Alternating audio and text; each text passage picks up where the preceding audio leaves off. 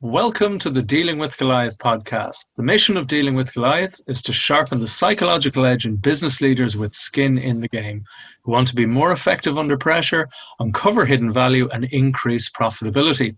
With expert guests across the business spectrum, we deliver gems of wisdom, delving into their methods, their thinking and approach to business and life, and to problem solving. This is the double espresso shot of insight through our short interview format, with 5 questions in around about 15 minutes. I'm your host, Al McBride. My guest today is Wendy Weiss. Wendy is known as the Queen of Cold Calling. She is an author, speaker, sales trainer, and sales coach, and is recognized as one of the leading authorities on lead generation, cold calling, and new business development.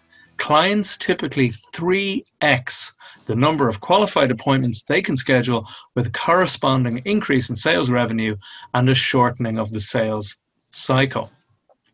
Clients include Avon Products, ADP, Sprint, and thousands of entrepreneurs throughout the world. Wendy has been featured in the New York Times, BusinessWeek, Entrepreneur Magazine, Selling Power, Inc., Forbes, and various other business and sales publications. She's also the author of Cold Calling for Women, Opening Doors and Closing Sales, great title, and the Sales Winner's Handbook, Essential Scripts and Strategies to Skyrocket Sales Performance. Outside of high-performing business, Wendy is also a former ballet dancer who believes that everything she knows in life and business she's learned in ballet class. Wendy, welcome to the show. It's a pleasure to have you. Well, thank you so much for inviting me. It's a pleasure to be here. You're very welcome. And where are you joining us from today? I'm in New York City, and you might hear some sirens and horns out the window. That's just the way it is here in New York City. That's the sound of New York that I That's the sound of New York. Absolutely. Yeah. Excellent stuff. Excellent stuff. Well, it's a pleasure to have you on the show, and thank you for joining us. So let's dive straight in. So who is your ideal client, and what's the biggest challenge they face? Okay. Well, you know how if you're a business owner and you're really frustrated and kind of stressed out because you're just not getting in front of enough people, the people that you want to talk to, and you think to yourself, well, you know, I'm really good once I get in front of them. I just can't get in front of them. And you've thought about, well, you could hire someone to set appointments for you, or you could hire someone to do a lot of social media for you, but it's an investment and you're not sure if it's going to work. And so you just kind of don't know what to do, but you know you have to do something, because let's face it, if you don't get in front of people, you're not going to have a business. Big time. So those are the people that I work with. Those are my people. And what we do is we help our clients get themselves in front of the people that they need to get in front of. We teach a very simple 3-step method to set more qualified appointments, which ultimately leads to an increase in revenue. That sounds excellent. Yeah. It does sound like, it's far more a common problem than the opposite. I don't know too many business owners or people with sales teams who are sort of complaining that they're awash with opportunities, and it's so much more, particularly with COVID, with I'd like a few more clients, and that maybe they want to specialize in who they have or anything like that. But I would imagine that there's a huge need for that, particularly now. And is Absolutely. that the case? Yeah, because possibly pre-COVID, you were used to just walking into a place of business and talking to the business owner, or maybe if you manage a team, those of you that manage a team of salespeople, they were just walking in to the business, or maybe you were going to a lot of networking events or trade shows or conferences, and that's not happening live right now. They're happening online, but it's not the same thing where you can't just walk up to someone and start that conversation that you want to have. So a lot of businesses are really stuck. Mm-hmm. How do I get in front of the people I need to get in front of? And the answer is your telephone. I was actually I was on a panel a couple of weeks ago. One of the experts said, "Oh, the phone is dead because everybody's doing everything on Zoom." And I said, "No, the phone's not dead. You need a mechanism to get people to Zoom." Absolutely. And that's your telephone. Absolutely. It's fascinating because I would have thought there's a wonderful intimacy on the telephone, and now it's become almost a novelty. As somebody said to me, I actually phoned someone on the phone the other day. Sort of, it's one of the least used applications or uses on people's cell phones these days, which is crazy. So there's a great opportunity there. So, what are some of those common mistakes that people make when they're trying to solve that problem of getting more potential clients in, getting more of those conversations going? So what have people usually tried and they're getting frustrated with because it's not working? Well, one of the biggest mistakes that I see all the time is business owners that say, I'm going to hire a salesperson. I'm going to hire someone to set appointments for me. And I say, great. What do you have in place for them? And most of the time, the answer is nothing.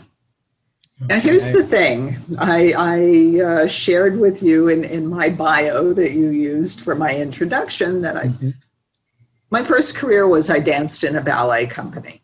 I wasn't supposed to be the queen of cold calling. I was supposed to be a ballerina. And I feel like everything I know in life and in business, I learned in ballet class. This is what I learned in ballet class. Warm up, rehearse, perform.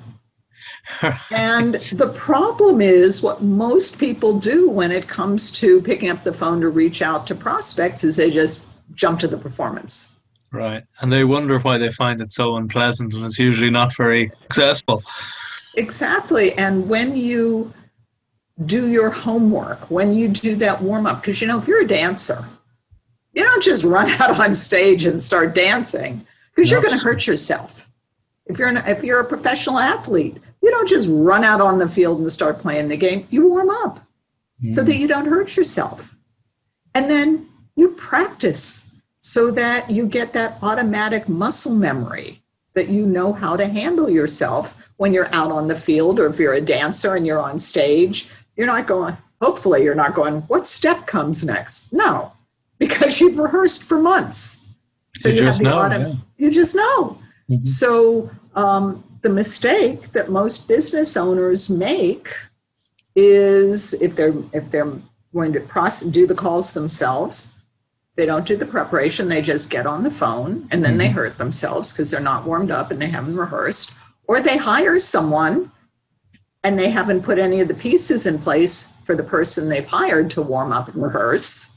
So that person gets on the phone and hurts themselves. The same problem, right? So it's just the same problem. That sounds very interesting because it's a very good and valuable insight that if you're going to hand over your sales calls and that approach, that you have to know what you're doing in the first place to be able to educate that person as to what you're all about and how to do it. Okay, very good. So you nearly have to be good enough. You have to be good at it in the first place to hand it over. Whereas Absolutely. Other people want to hand it over because they're not good at it, and that's precisely the problem. Okay, very interesting. Very good. Very interesting. So what is one valuable free action that the audience can implement that will help them with that issue? So it mightn't get them to the destination, but at least it'll point them in the right trajectory. Well, the valuable action that you can take really is to start to put the elements of the warm-up in place. And I know we don't have time to go in detail about what those elements are. But essentially, your warm-up consists of identifying the target, identifying the challenge that those kind of prospects have that you can help them with, and creating the messaging, the scripts. Yes, you need a script. It just means you're prepared.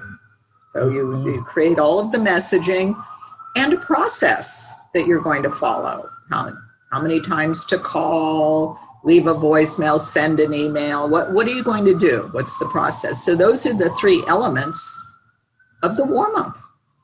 And you can do that yourself, or you might need to hire someone to help you with it. That's what our company does, but that is something that you could start to put in place yourself. Right, and that makes a lot of sense. That with that process, I'd imagine you've tried and tested a huge array of different approaches, and that yours is pretty optimized. Yeah.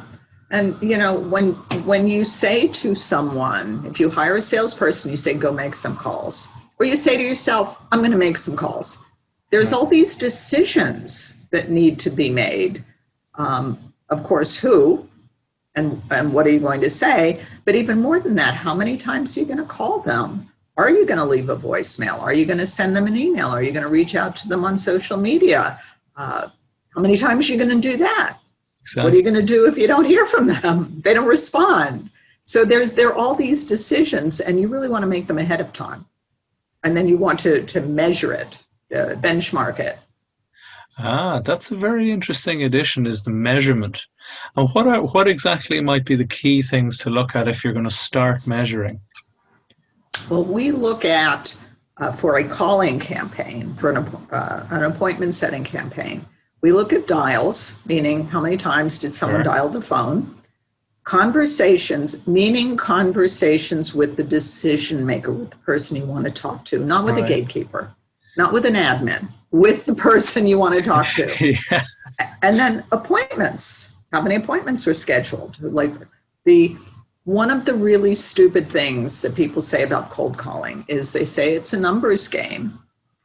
And dial the phone 100 times a day. And if you don't get traction, dial the phone 200 times a day. And if you don't get traction with that, dial the phone 300 times a day. That is not sustainable. That's not going to work. That points at, improving your execution and your system. Yeah. The real numbers game that we play is about conversion. Of course. Convert your dials into conversations with the person you want to talk to, and then convert those conversations into qualified appointments. So we play the conversion numbers game.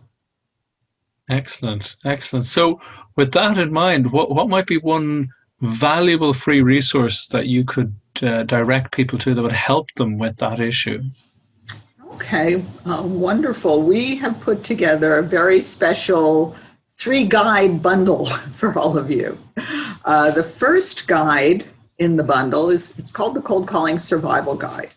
The subtitle is Start Setting Appointments in the Next 24 Hours. So it's a step-by-step guide that you can use, or you can give to a salesperson to use the phone to start setting appointments in the next 24 hours. We've also included the Business Owner's Guide to Scheduling More Qualified Appointments when their prospects are all completely freaking out.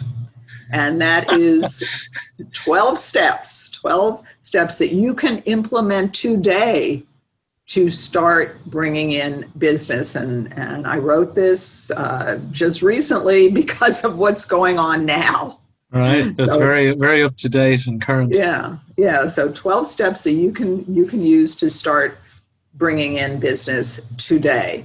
And then the third guide is just kind of a bonus. It's our resource guide. It's all of the tools that I use, that we recommend, and it's data resources, software, all sorts of resources for your business. That's fantastic. Those are the 3 guides that we put together for you. That's quite an impressive bundle of goodies there. Thank you very much. Those are excellent. Thank you. So what's one question I should have asked you that would be of great value to our audience, but I didn't? Oh my goodness. Well, that was at the end of your list, wasn't it? And I said everything I know in ballet class, everything I know in life. Well, that was the thing. I wanted to get back to you on the ballet because it is a very interesting analogy. I did want to pick your brain about that a little bit more. And I liked it. They're very interesting on the warm-up. I was going to ask you what other similarities or parallels do you feel there are in business or lessons? Because I'd imagine, but ballet is sort of the epitome of artistic performers who make it look graceful and easy, whereas how much discipline and hard work and application it takes. I'm just wondering what are some of those parallels for you? Well, here's the thing. When you're training as a ballet dancer, it takes somewhere in the neighborhood of 8 to 10 years. Wow. to train as a ballet dancer. And you start dancing. I started when I was 5, but usually 7, 8, 9 is the age that you start. And you take a ballet class every day, 5 or 6 days a week. Wow. Especially as you get older, as you become a teenager. When I was a teenager, I was taking 2, 3, 4 classes every single day. A ballet class has a certain set structure. Right. You do the same thing every single class. You start at the bar. It's B-A-R-R-E. And you do pliés and tendus and dégagé and rond de jambe. You always do those steps in that order. Okay. And it doesn't matter if you're a beginner or dancing with American Ballet Theater. Everybody does the same thing every day, over and over again.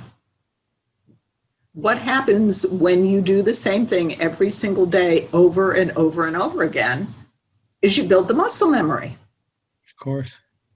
So that when you are dancing, you're not thinking, you're dancing.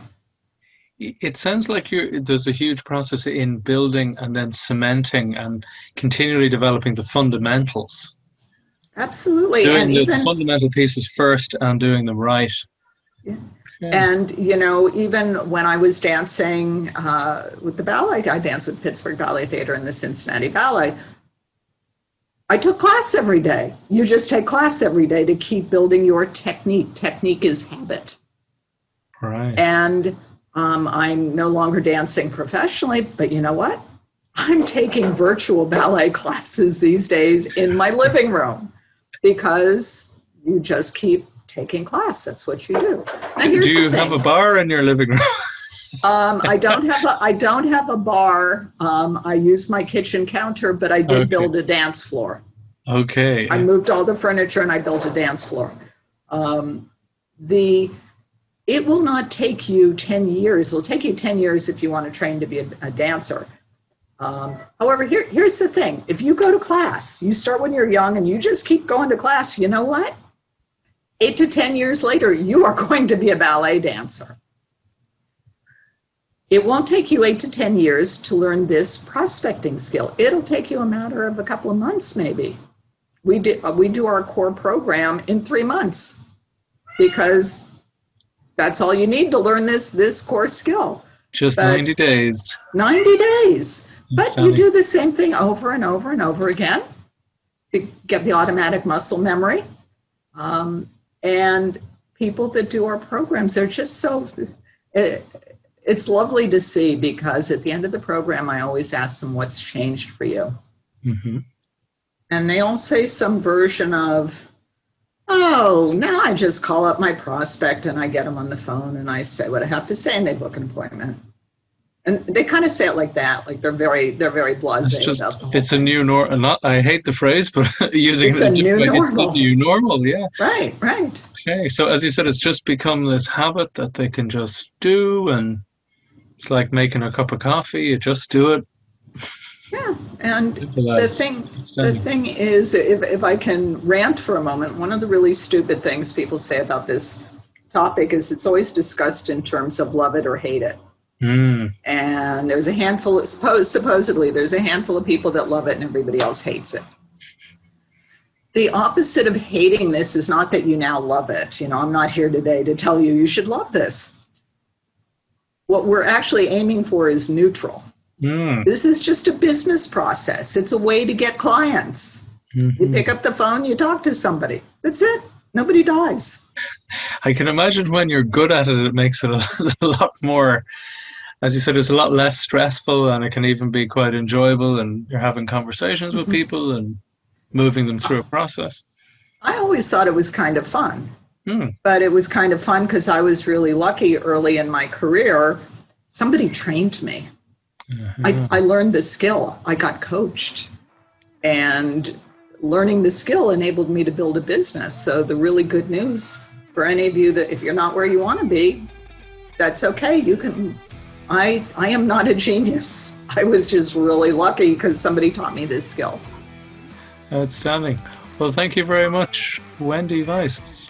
Wendy Weiss, the queen of cold calling. It's a fabulous title, by the way. Much deserved. Wonderful stuff. Thank you very much, Wendy. Cheers for coming on the show. Thank you.